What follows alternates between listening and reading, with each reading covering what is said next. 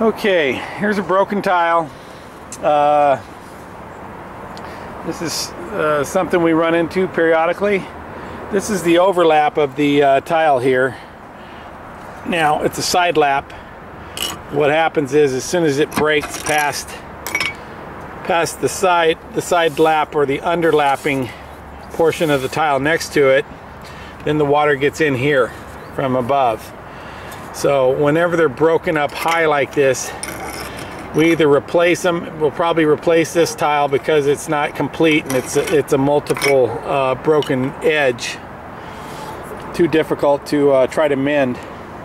We'll replace that tile. Now over here you have a tile that's just got a broken corner. We don't try to repair those. We don't consider them a leak threat, so we just let those be. Some roofs have a couple, some have, you know, just lots of them. It just depends on the roof and what type of material it is. There are various reasons for that happening. Sometimes it's people walking on them. Sometimes they're just weakened and they pop off on the corner. It's the weakest point of the tile.